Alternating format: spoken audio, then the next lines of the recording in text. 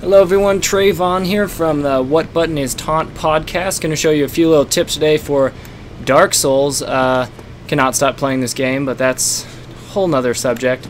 So right here I'm on this bridge. A lot of people seem to have trouble with this because, well, if you haven't been here before, there's a giant dragon. And as you can see, I don't have much armor at all. So before we get started working on this dragon, you do want to come over here. There is a Knight Solaire to be exact.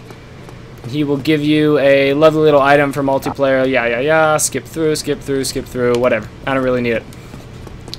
Alright, so this dragon's pretty important because not only can you cut off his tail to get the Drake Sword, one of the better weapons early on in the game, but if you can make your way past him, there's a little bonfire, and it's a great little shortcut. Alright, so for the few of you who have ran across this bridge before, you know a dragon swoops down, pretty much covers this entire bridge with fire, and it is not pleasant. So, to avoid him, you should be able to sprint if you keep directly to the right.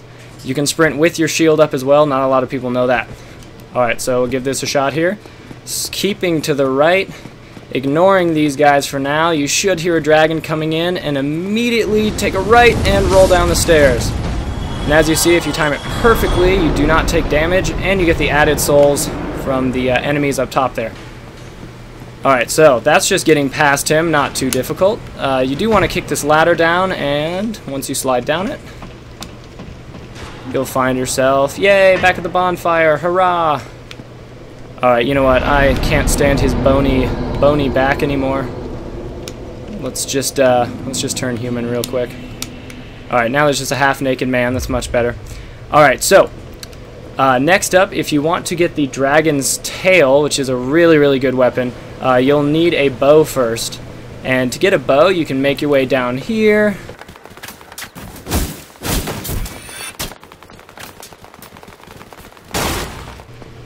And this shopkeep right here will sell you a bow, an arrow, all you need. I really hope I don't get snuck up on while I'm buying stuff.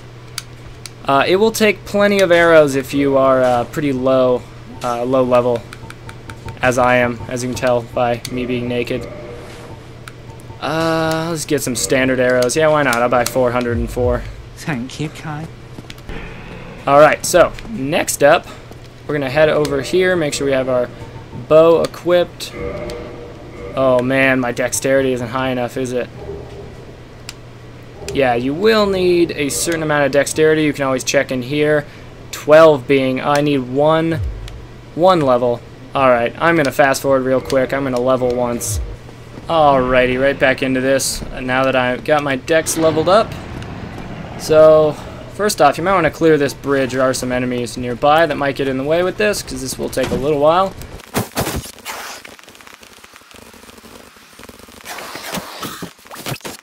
Anywho, once you clear the bridge, you want to stand right about here, and this probably will take a while, but it is totally worth the effort.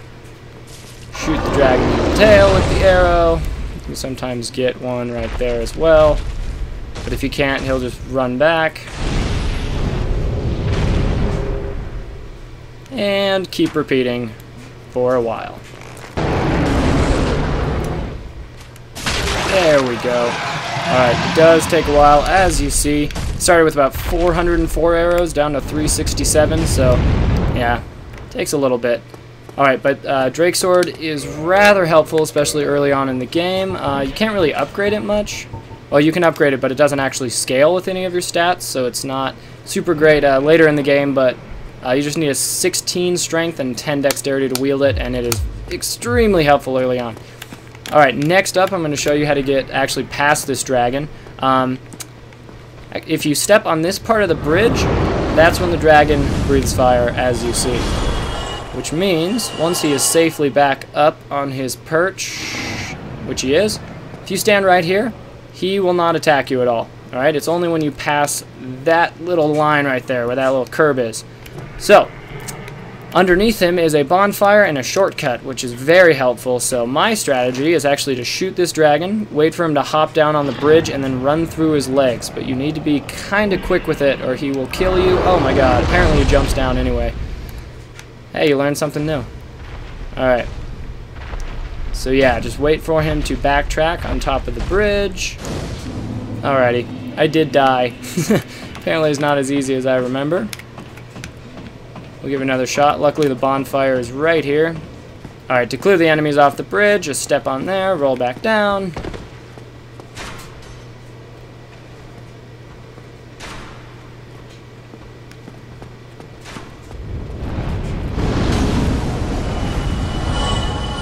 And the bridge is cleared.